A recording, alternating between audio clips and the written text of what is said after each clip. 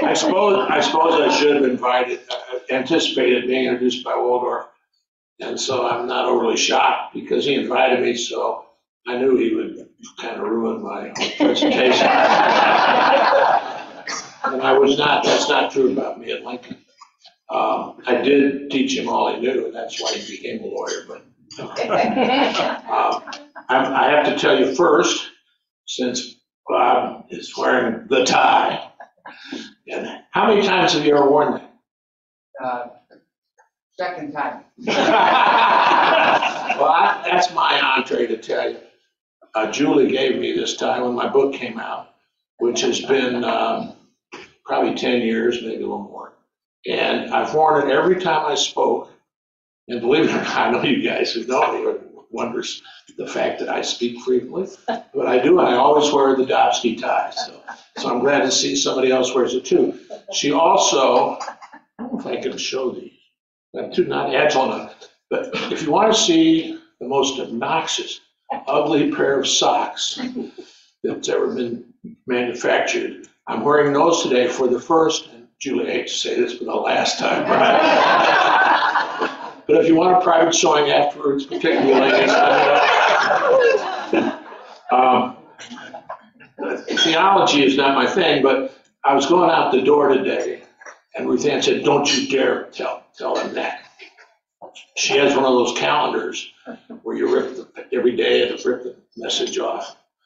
And today she yelled at me, I went out the door, and I'll share it with you because actually it's not bad. If God can create an insect whose butt lights up, think what he can do for you.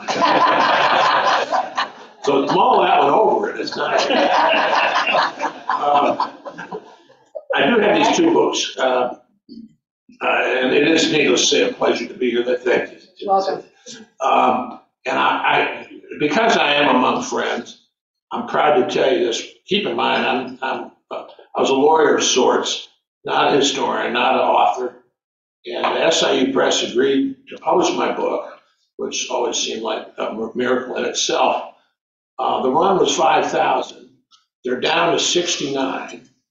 That's all that are left, so hurry, you can still get one. And they announced to me that the editorial staff is going to take the book to the board of directors of SIU Press to have them hopefully approve the recommendation that they issue a paperback, which is sort of the nirvana for a book to go into paperback. So I'm very happy about it. Just found that out.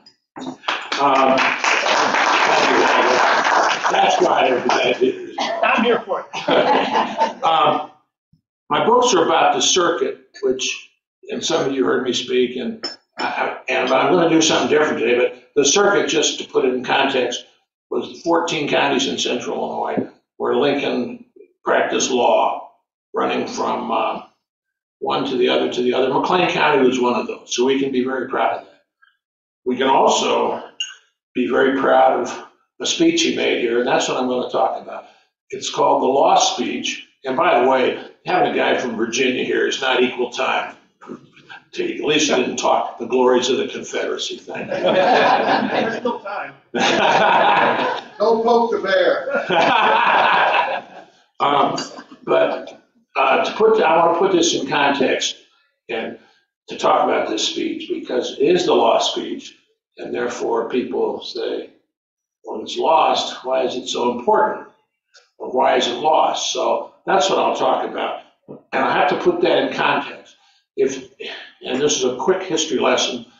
In 1820, the Missouri Compromise was passed by Congress, which allowed Maine to come in, and I can't remember the state from the South, sorry. But and after that compromise, they brought states in, one slave, one not slave. And that kept the peace sort of because of that issue. In 1850, it was renewed. In 1854, in January, Stephen A. Douglas, who was the senator from Illinois, and they sometimes said, if there'd been no Judas, there'd be no Jesus. Well, if there was no Douglas, there never would have been a Lincoln. He was the leading Democrat And he pushed this bill through, probably to appease the Democrats, who were primarily Southern, to appease them, but also to keep face in the North. He pushed through a bill called Popular Sovereignty. And he introduced it in January, it passed in May of 1854. Popular sovereignty meant that all the new territories that came into the Union had an opportunity to vote on whether they would be slave or not slave. Well, that lit the fuse that eventually became the Civil War. That was in, as I say, in 1854. Lincoln, who had been, he was a congressman in the mid-40s, had a very, to say the least, mediocre term. The party didn't want him to run again, so that was the end of his politics, pretty much, he thought.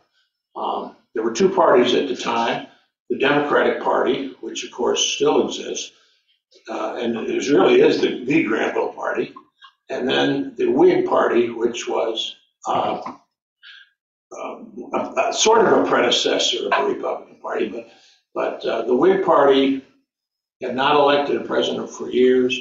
The Democrats totally dominated the Senate. They dominated, the Congress. They dominated all the legislatures, including Illinois. The only district in Illinois, congressional district, still is the one in Springfield, and we're part of that district. But in any event, so Lincoln got out of politics. He was so disillusioned. He said, I studied, I practiced law more assiduously than ever before. Then in 54, and here was his attitude, by the way, on slavery. This shocks people sometimes. He was not an abolitionist. He knew that it was impossible to rid the country of slavery because of the economic interests of Southerners. And by the way, Joe, I defend Southerners. They got all this money tied up in slaves, which is obnoxious. Their most valuable asset of property, human beings. But still, that was an economic interest. You just couldn't say, we're going to free the slaves. Well, you know what? I got money borrowed on my property. Who's going to pay me for my slaves? Pay you? Are you kidding? It's over. So he knew that. So the Lincoln, like many moderates on the subject, wanted to see slavery contained where it was in the Old South, never to be expanded, and it would die. Everybody assumed to take generations, but everybody assumed that therefore it would just go away, and that was Lincoln's position.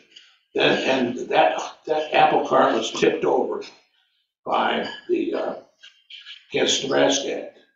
So Lincoln came out of politics, or back into politics. And as he said himself in an autobiography he wrote at the request of Jesse Fell, who we all know Jesse Fell, who founded Normal and so forth, a strong advocate of Lincoln's. And he said then that the passage of the Kansas Nebraska Act aroused me as never before. He came back into politics. He made 4 speeches that I think put him in the White House. The first one was in Peoria, Illinois. The longest speech he ever gave. And that really outlines his position on slavery, which is to contain it, not to do away with it. Then in 54, the Republican Party was founded in Ripon, Wisconsin, at Ripon College, as a matter of fact. And well, that's not quite true. It was in a small schoolhouse in Ripon that then became part of the campus. There's a site where the party came from. So Lincoln in 54 was not ready to jump. He was conservative. He was cautious in his politics. He never spoke against slavery, except one time in 1837 in the legislature, sort of parenthetical close on a speech. So he never talked about slavery. There was no point in it. Slavery is where it is. It's always going to be there until it sort of fades away. Why should I take on that issue? It's not an issue in Illinois.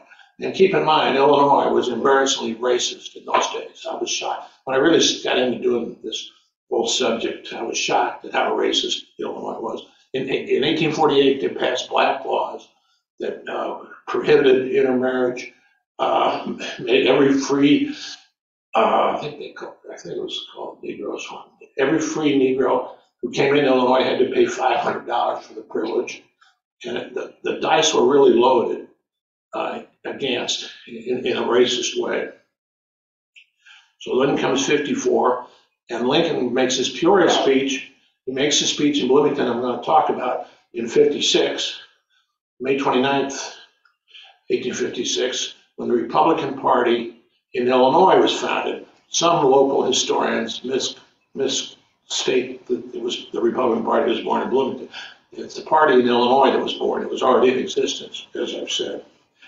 And Lincoln was asked to speak at that convention. It was a convention held by this newly formed party, or the people that were in the party. It was Democrats who were anti-slavery and Whigs who were anti-slavery. And so they met on the corner of the southwest corner of East Street and Front Street, where the parking deck is now, in a hall called Major's Hall. And that's where Lincoln gave this speech. By the way, Major's Hall was sort of a gathering place. It wasn't there specifically for political conventions. ISU's first classes were held in Major's Hall. Second Presbyterian Church, till their sanctuary was built, met in Major's Hall. So this building was a notable site to begin with. The building itself was 3 stories high, and the hall, in those days, what was interesting about the halls, when I come up here with a cane, and by the way, I no longer scoff at the placards to have parking. It was great out here, man. I just pulled up. I was parked inside the building. But the society then was not so kind. All the halls were in the top floors to catch the wind and whatever breeze there might be, and not worry about them being handicapped accessible. So that was Major's Hall, and Lincoln was asked to close the convention.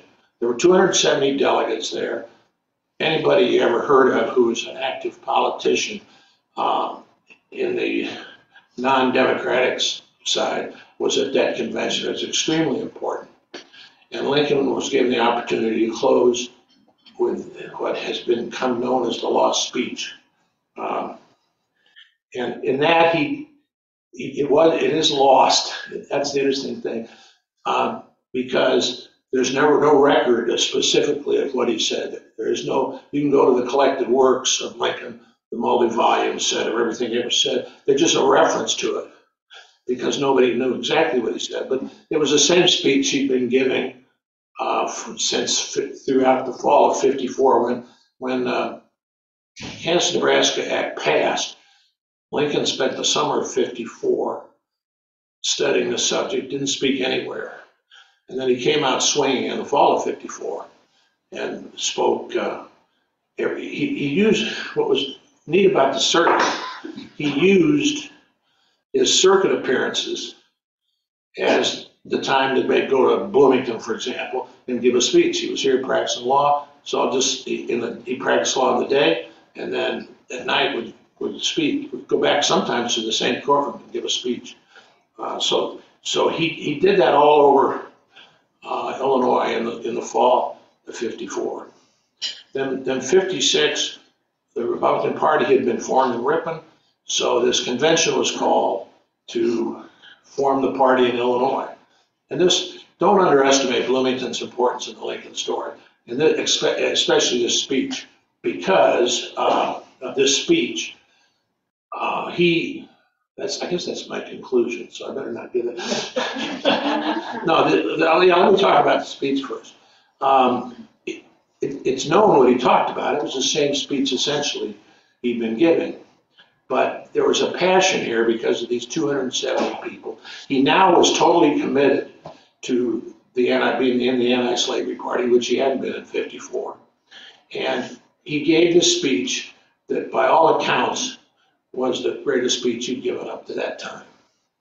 Herndon, who was his partner, William Herndon, who wrote an autobiography, or wrote a biography of Lincoln, the first one, said it was Lincoln's the finest speech he ever gave in his life up to that time. The Pantograph, which was being published in those days, said Mr. Lincoln surpassed all others, even himself, is their description of that speech. From that, the party was born, keynoted by that speech. And then he became, because of his role in that convention, providing that fire for this new party, he became the head of the Republic. Not elected a head or a chairman, but he became the leading Republican. The two other speeches, I say there are four that put him in the White House.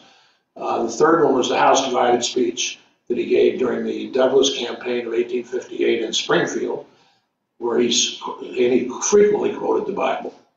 The house divided against itself cannot stand. And that was speaking truth that people didn't want to hear. So that launched him as presidential, furthered him along as presidential timber. And then in 1860, in February of 1860, he gave the Cooper Union address in New York. And that made him a national figure. And he was off to the races. That speech, by the way, let me go back and talk about the lost speech, why it's lost. The legend is that Lincoln's speech was so eloquent and so moving that the reporters, just stunned, dropped their pens and failed to know what he said. Well, that's a great story, but Lincoln was too cagey. I mean, Cooper Union's a good example.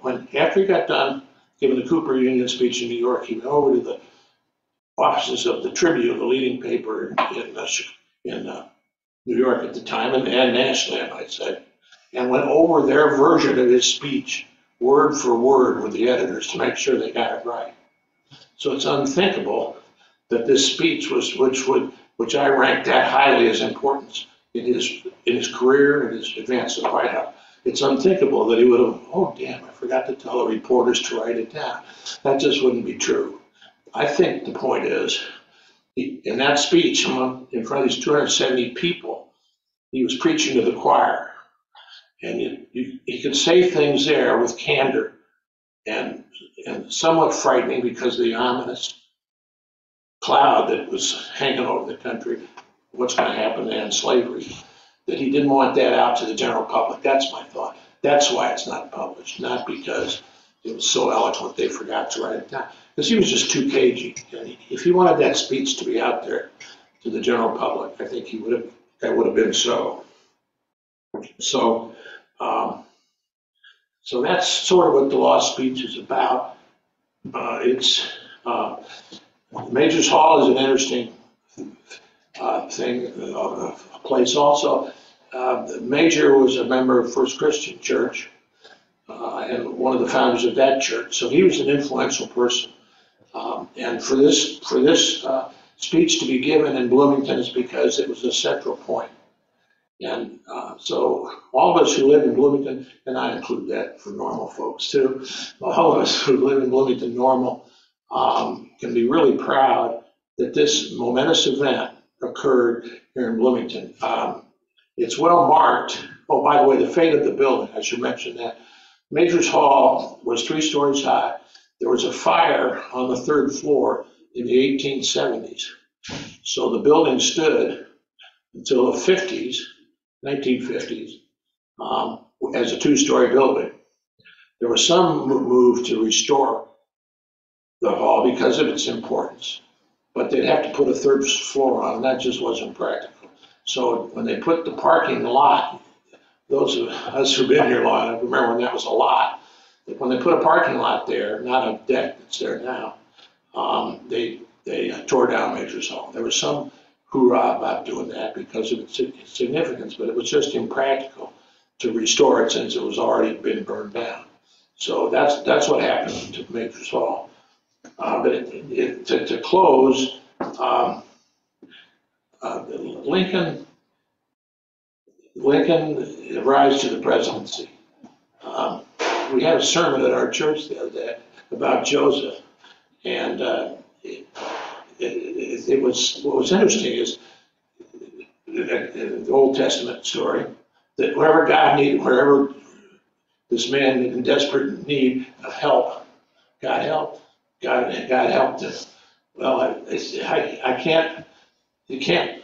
I published an author about New Salem, Lincoln, or an article about New Salem in the Journal of the Abraham Lincoln Association, and what I wanted to say that it was divine help that got Lincoln to be the presidency to save this nation. But if I said that, they wouldn't have published it. So in that article, I said it was faith. But what interested me when I heard this sermon is the path of Lincoln and Joseph, not their beginnings, because of course Joseph was from a wealthy family, etc. And Lincoln could have been more humble.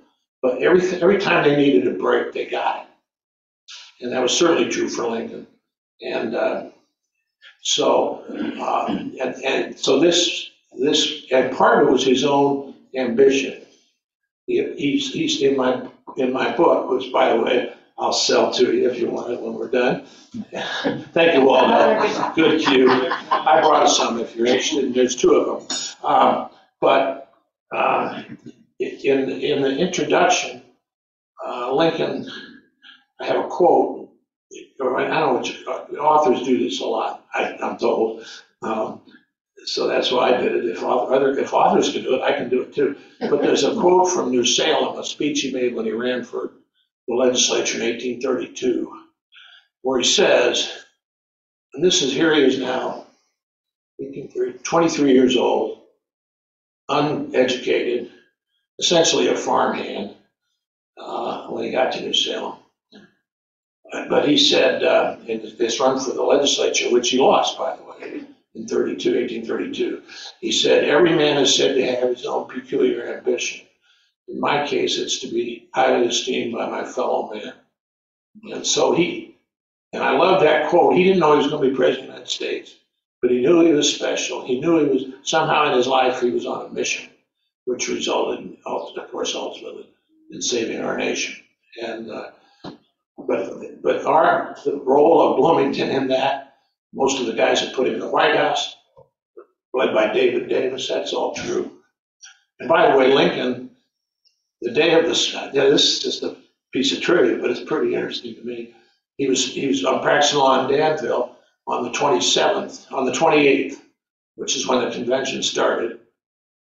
Or maybe it was the day before, the 27th. He took the train to Decatur. By then the railroads were out there. He took the train to Decatur and then got off the train, got on the train and came up to Bloomington on the train and got here the night before the speech. This is the evening of the 28th. The train stopped at the intersection of kind of Grove and see what would be the North Sea. Well, where the tracks used to be. It's now the bike trail. That's where this train station was. He got off the train there, walked to the Davis's home, not the house that's there now, but Clover Lawn was called. It's a big frame house. He spent the night at their house there. Went down that night, the night before, walked with a large crowd of supporters. What people walked that far? Amazing. And spoke to a group from the balcony of a hotel, the hotel in town, which was the Pike House, which was on Monroe Street, just to the west of Main Street. He spoke from the balcony there and gave them sort of a warm-up to get them fired up for his speech the next day. So, and that's essentially, Davis became his campaign manager, as you know. Without Davis, Lincoln would not have been president. It was his efforts at the Republican convention in 1860 in Chicago that got Lincoln the nomination. And for whatever forces were working that way, he's probably the only guy that had the persistence, the conviction, and the guts to see that war through. And the result of his persistence has saved our nation. We'd probably be two countries if he hadn't been president of the United States in those days. So that's the story, including the lost. Did I start out? It's a lost speech I was supposed to talk about. but anyway, that's the story, the lost speech. Lost speech about the lost speech. Are you available for some questions? Right Sure. now? Okay. Anybody? Can I ask one? Sure, please. So you brought up two different places where Lincoln was in town that no longer exist. Are there any buildings in Bloomington where he was known that still stand, where he was known to have been or? Yeah, there's about 10 actually. Yeah. In downtown, and this is a good question. We can be really proud of our downtown, and I want to see the downtown promoted. Sorry, and I give my plug for that cause.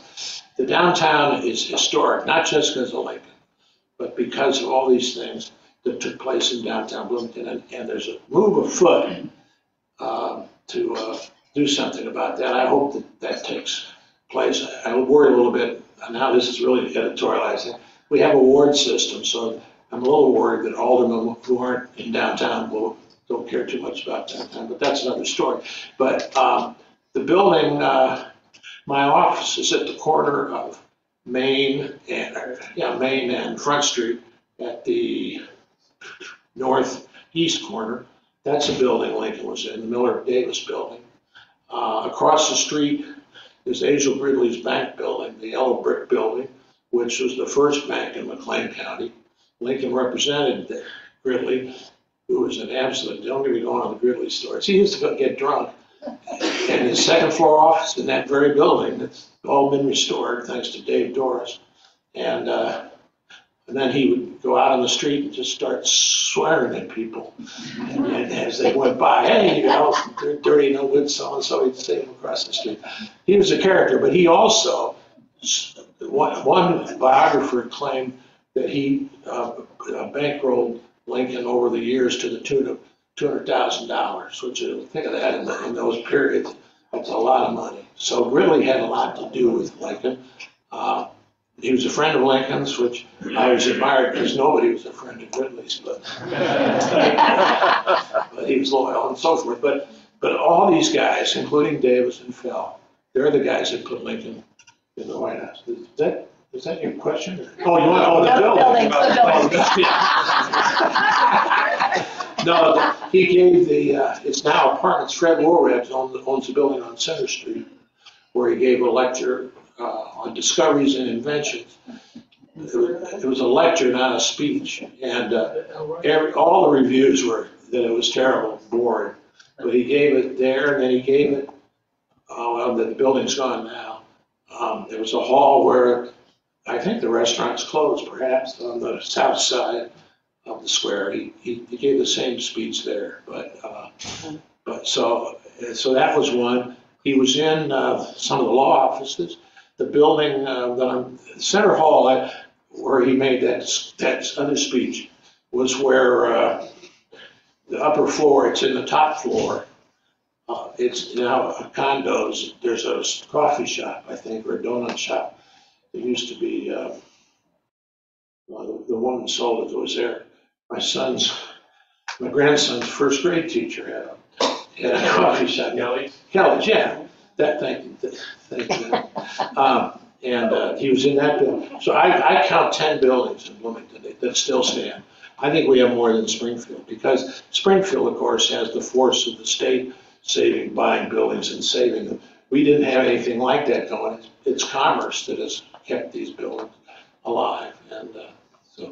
And the most, actually, one more time, in answer to your question, Blake, thanks. I'm kind of glad you have more time to talk. He wrote he lost in the run for the Senate, as you know, to Douglas in 1858 because of gerrymandered districts. Surprise, surprise. But he was pretty discouraged, and in the late 58, early 59. And Fell asked him, he said, they're talking, because of the debates, they're talking about, Fell was from Westchester, Pennsylvania. he'd been home. He said, I just got back. You're a national figure now. You could go somewhere. So why don't you write an autobiography? And Lincoln said, nah, be a waste of time. I'm washed up. But typical of Lincoln, by late winter of '59, he was off to the races again. So in December of '59, he wrote the autobiography. He wrote a letter to, and this is really important. I'm glad this came up. He wrote a letter to Fell saying, you know what?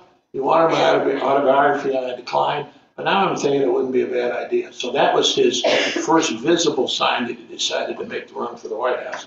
And he wrote this autobiography of Fell's that remains one of the most significant Lincoln documents ever written. Kersey Fell's office was in the building, well, you know where, it's a boutique on the corner. It's on the south side of the square. Yeah, that's where Kersey Fell's office was, where Lincoln spent time there. Kersey was he was Jesse's sort of unsuccessful brother, and but Lincoln sometimes practiced out of that building too. And that's where he came. Get this scene. I'll close with this scene, because you can stand on the corner of Washington and Maine. If you stand on where the bank used to be, southeast corner. If you stand there and look east or west, you'd be like Jesse Fell that day. He was standing on that corner. He saw Lincoln emerge from the courthouse. And by the way, happily, the courthouse, now the Historical Society, they have put a brass line where the Lincoln courthouse was. If you go in the entrance there off of Washington Street, you'll see this brass line there marking the foundation of the Lincoln courthouse. I won't tell you whose idea that was, but so imagine Lincoln coming out of there, crossing the street.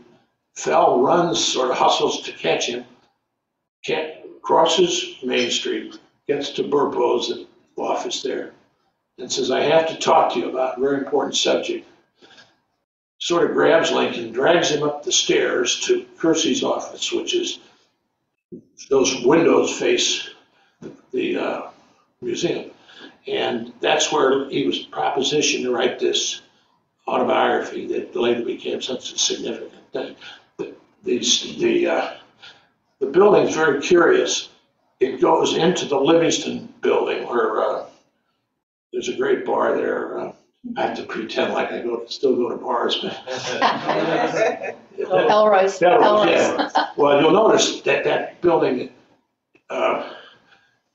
intrudes into the Livingston building. Well, the stairs, if you recall the lobby of the Livingston building, it's all terrazzo until about halfway up the stairs to the second floor. And so then the stairs that Lincoln took with Fell that day are still there, and they're worn. It's really historic. So, Will there be a third book? no, unless you got room for me to move into, because it's been announced to me I ain't putting up with that anymore. Hey, thank you all for.